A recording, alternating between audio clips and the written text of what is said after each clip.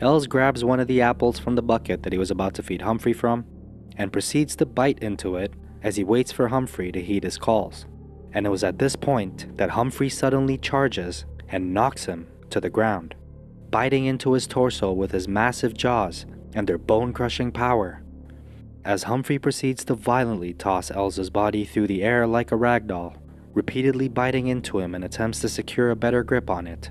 Meanwhile, Lenny, as well as his nephew, stand frozen as they watch in horror.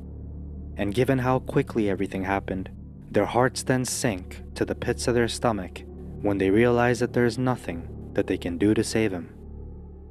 It would only take a few short moments for Elsa's body to go limp, at which time Humphrey would release him from his jaws, allowing the men to pull him to shore.